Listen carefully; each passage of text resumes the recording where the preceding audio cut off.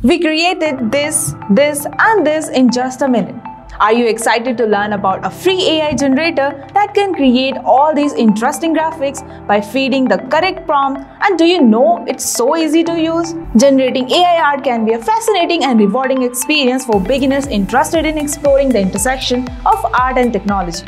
Before we begin, if these are the videos you like to watch, then don't forget to hit the subscribe button and the bell icon to get notified every time we upload a new video. This tutorial will go through the basics of generating AI art, including the tools and techniques needed to create stunning visual designs. Whether an artist or a developer, this guide will help you generate AI art and inspire you to create your unique masterpiece within a few minutes. So let's dive in and explore the world of AI art. Okay, so the easiest way to access this is join the Discord first. If you don't have Discord, then you can easily download it from discord.com. If you're not familiar with Discord, it's actually like a WhatsApp for communities.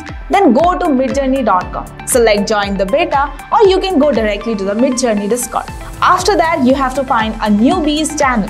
Select any newbies channel on the Midjourney official server that is visible in the left sidebar. After joining the newbies channel, you can explore various Discord commands to create images, change default settings, and perform other helpful tasks. The /imagine command generates a unique image from a short text description known as a prompt. Wanna know how? Type /imagine prompt or select the /imagine command from the /command pop-up. Type a description of the image you want to create in the prompt field. Dog playing ball in space, or Iron Man merged with the Batman, or landscape transition from winter to spring. Click the enter key to send your message. So the next is processing the job. The Midjourney bot will generate 4 variations in a minute.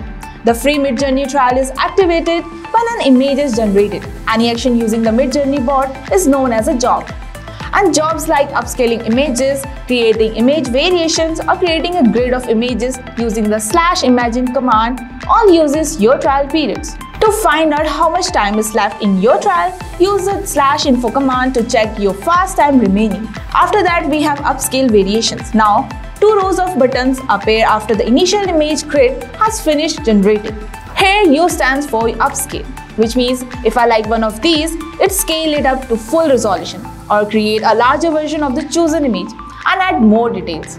And V stands for I like this version. A new image grid created as a variation is modeled after the general look and composition of the selected image. So I'm thinking version 3 is right here and is closest to my vision. So I will just say V3. So I'll go ahead and say upscale 2, and there you have it. You can bring your unique and quirky imaginations into exciting visuals like this. Apart from this, you can go for subscribed version of Midjourney with $10 per month, $30 per month, and a new $60 per month plan. Or you can just stick to the free trial with 25 generations, which you can use immediately upon joining the Discord. In conclusion, you learn about the Midjourney subscription and its feature in this tutorial. If you want some cool pictures to show off, using an image generator is a great choice. However, other options like NeuroFlash are easier to use and provide the best result in the matter of seconds. Do you have any doubt about Midjourney? Please let us know your queries in the comment box below, and we will be back to you as soon as possible. Stay tuned to Simplilearn and keep learning.